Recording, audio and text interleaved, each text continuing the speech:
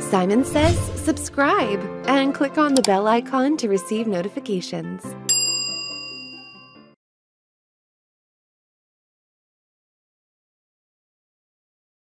Another great addition to dynamic array functions is the XLOOKUP function. And this is the perfect function for anybody who has ever struggled using index and match to perform lookups. The index and match formula in itself is a reasonably complicated formula, and it can be quite difficult to remember, particularly if you don't use it all that often. With the introduction of XLOOKUP, not only is it more powerful and more flexible, the notation is a lot easier. So let's take a look at a couple of examples of how we can use XLOOKUP. Now in this table on the left-hand side, I have some apps listed out. I have the category that the app belongs to, the app name, the type of app it is, the revenue and the profit. And effectively what I want to be able to do is select an app from the data validation drop-down list and have it return the category, the type, the profit and the revenue. Now normally you would look at using VLOOKUP or something like index and match for this. And in fact, in order to return the first result of the category, you would have to use index and match. Because remember, one of the big limitations of VLOOKUP is that you can't use a lookup value that's to the right of what you're trying to return. So in this case, Google Docs is to the right of the category. So this would need to be an index and match. Now, just so you get a good comparison as to how simple XLOOKUP is, let's do an index match first of all. So we're going to type in equals index, and the first thing we need to select here is the array. Now the array is what you want to return. So in this case, we want to return the category. So we need to select the category column, Control Shift down arrow to select that, comma. We now need to provide the row number. And remember, we can use the match function to help us automate the finding of that row number. Our lookup value is whatever we have in cell H3, and our lookup array is wherever we're going to find that lookup value. So that lookup value exists in the apps list, Control Shift down arrow. The final argument that we have here is the match type. And for this, we want to do an exact match of the app name in the apps list. So we want a 0 argument on the end. We're going to close off match, close off index, and hit enter. And that's going to give us our result. So let's just double check this. We need to find Google Docs. Here it is in row 9, and the category is productivity. So that's all working, and if you can remember this formula, that's fine. You can still carry on using index and match. But now let's take a look at how we can do the same thing, but this time using XLOOKUP, because I think you're going to find this a lot easier. So we're going to type in equals XLOOKUP and press the tab key. Now the XLOOKUP function has 6 arguments. And you'll notice that the last 3 are optional arguments because they're in square brackets.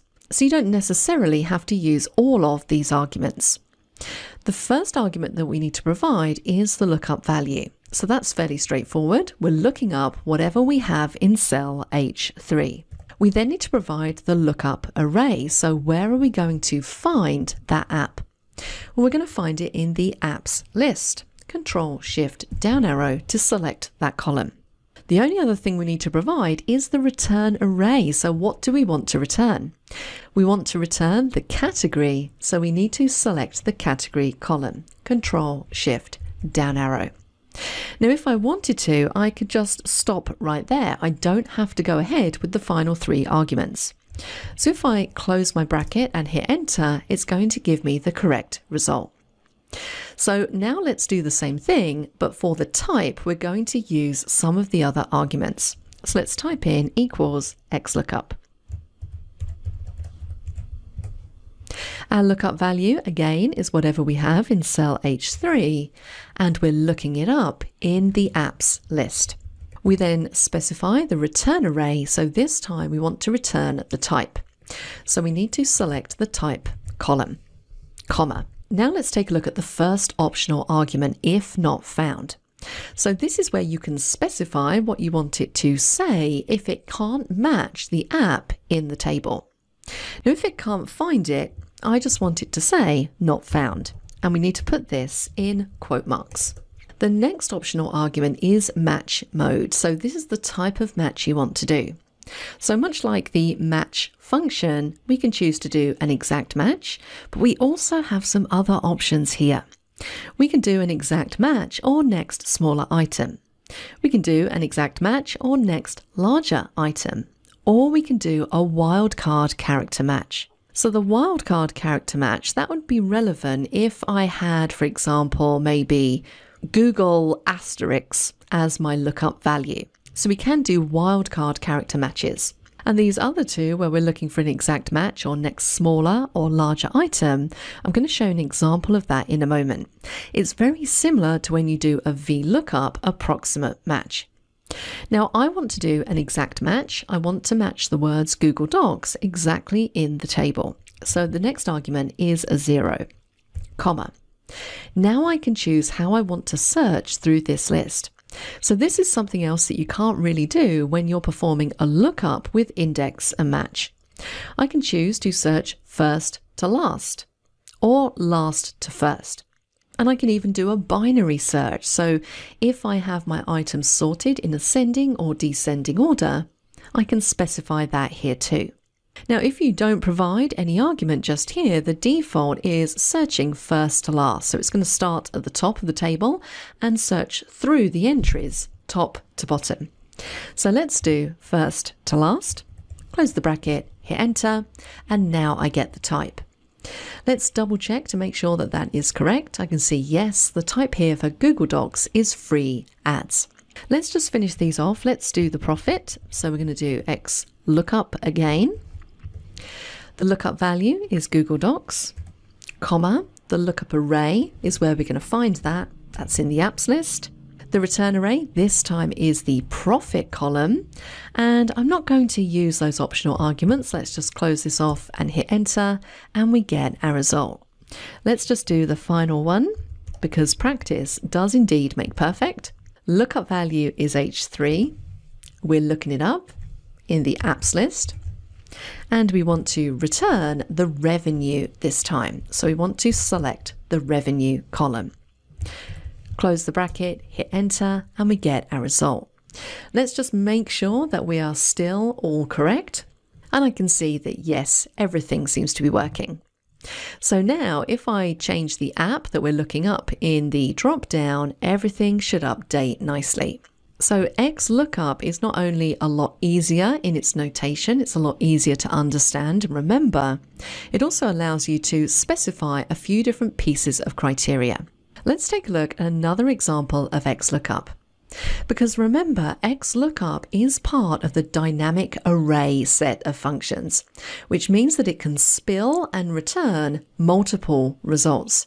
So let's take a look at a quick example of that. I have a small employee table just here.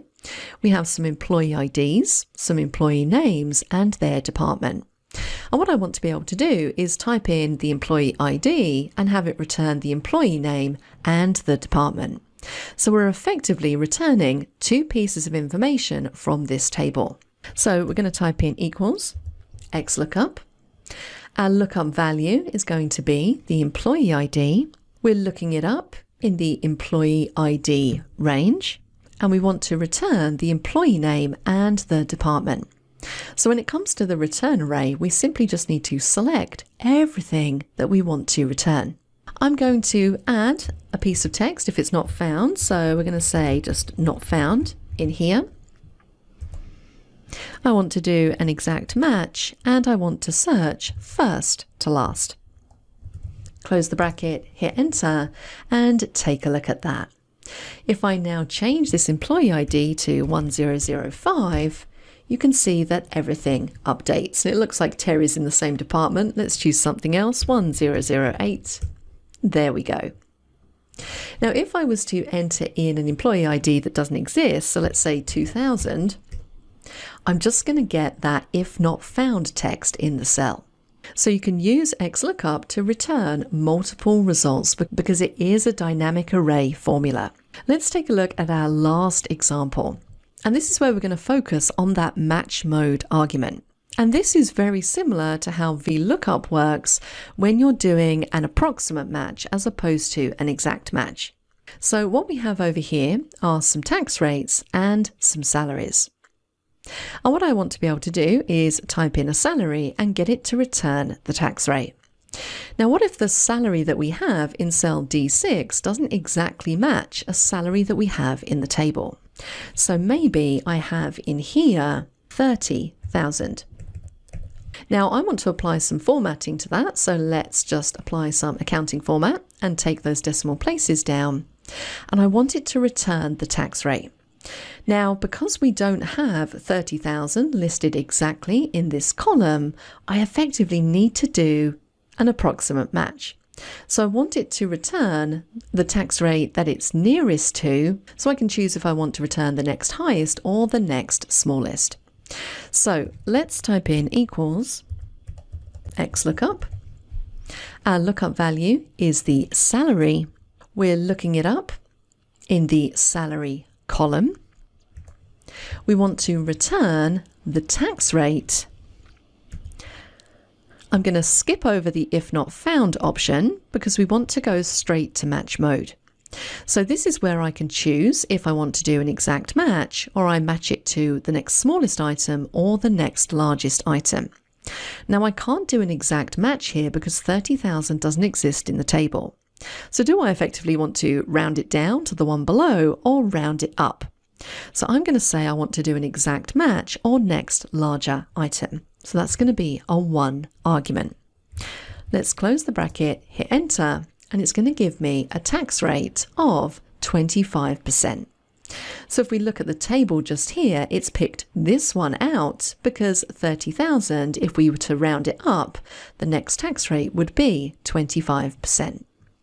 If I was to change this to, let's go for 14,000, it's given me a result of 12% because again, it's rounding it up to 15,000 effectively. So that match mode is very similar to VLOOKUP approximate match. This video is part of our complete set of courses for Excel 2021 and Excel 365. To take a look at our courses, click over there. If you're not a subscriber, click down below to subscribe so you get notified about similar videos we upload. And to see more Excel videos, click over there.